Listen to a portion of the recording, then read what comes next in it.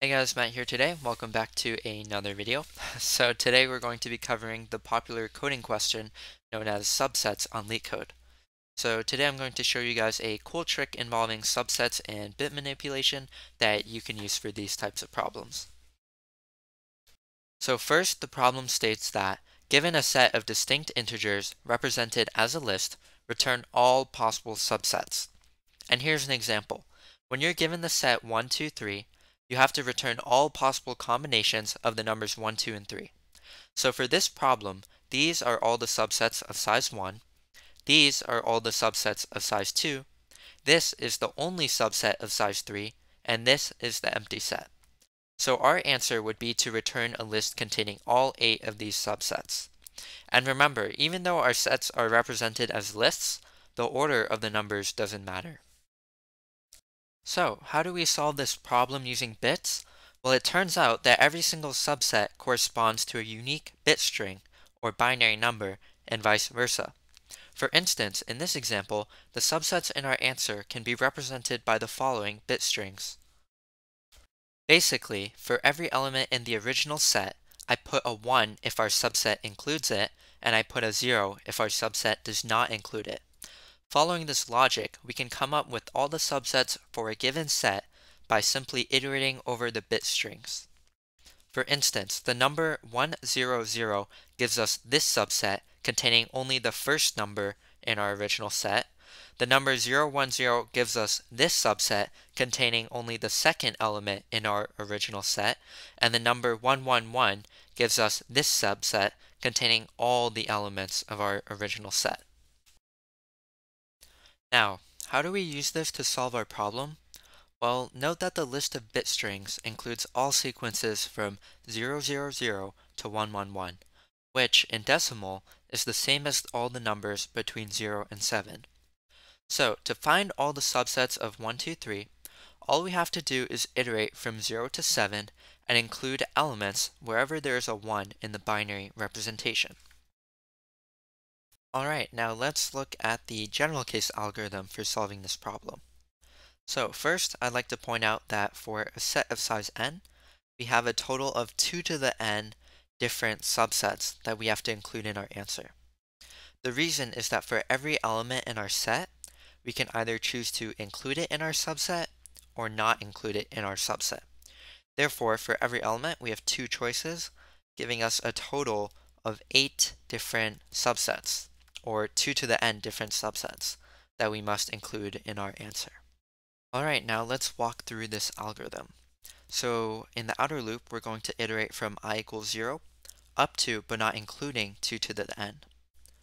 And then we're going to convert that value of I into binary. We're going to look at its bits, and then wherever there's a 1, we're going to take that number in our original set and add it to the current subset that we're creating. And then we're going to add our current subset to our total solution set. And then we're going to go back up to the top and keep repeating for every single value of I. So every single time I goes up, we're going to create a new subset and add it to our solution set. And then we're finished when I reaches 2 to the n, meaning we've created 2 to the n total subsets. Alright, now let's walk through a small example with the elements 4, 6, and 7, where we have to find all the possible subsets. So, we start with I equals 0, and then we convert it to binary, which gives us 0, 0, 0, and then this tells us that we want to include none of the elements in our subset. So that gives us the empty set. Now we go on to I equals 1, which is represented as 0, 0, 1 in binary, and that tells us we only want to include the last number in our subset. And the reason is because we have a 1 in the last spot of our binary representation. So that corresponds to the subset consisting of only 7.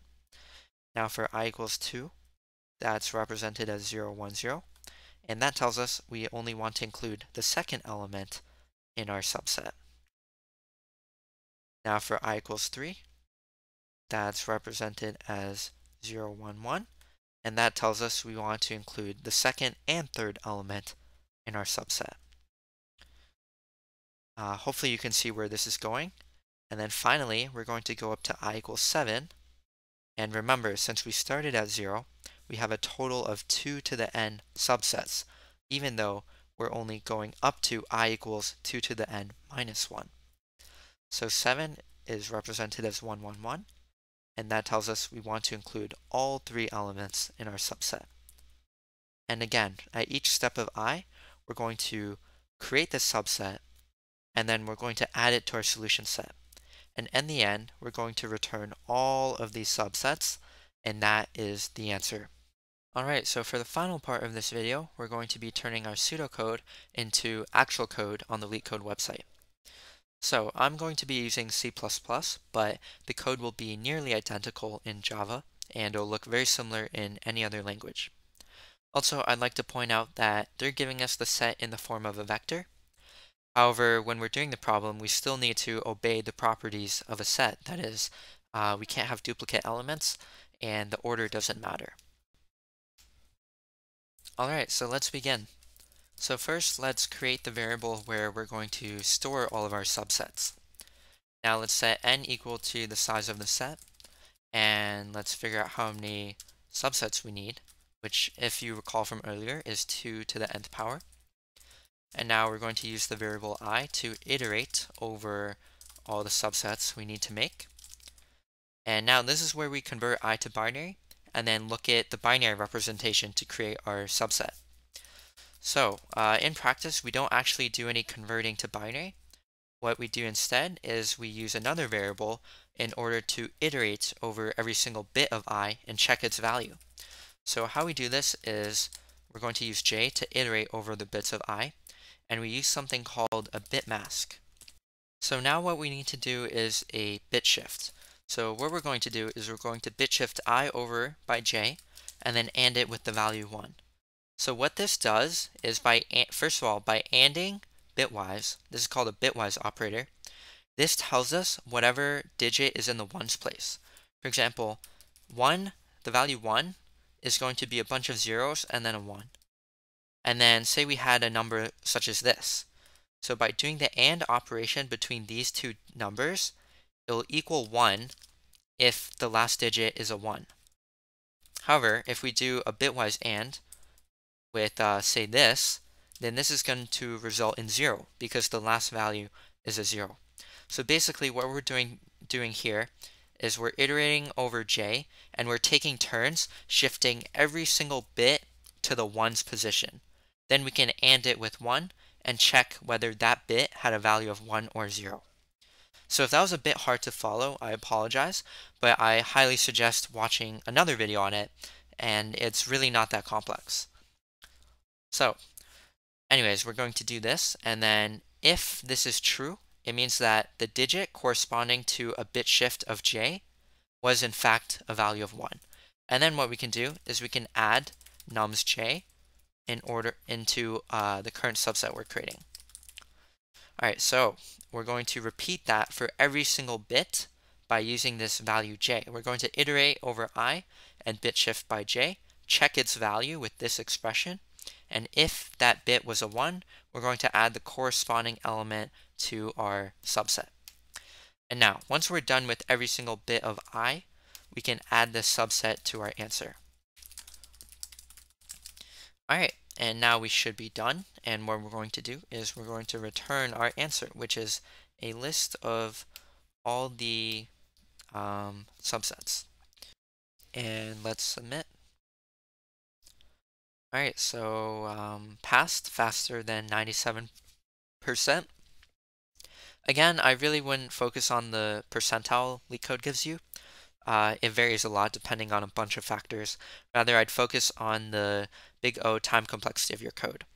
So for this problem, our solution is going to be big O of n times 2 to the nth power. The reason is because in this outer loop, we iterate from 0 up to the number of subsets, which is equal to exactly 2 to the power of n. And then in the inner loop, we have n operations where we check every single bit of our number I. So in total, O of n times 2 to the n. So yeah, that's about it for this video. If you enjoy it, I hope you give me a like, comment, subscribe, and I'll see you guys next time. Have a good one.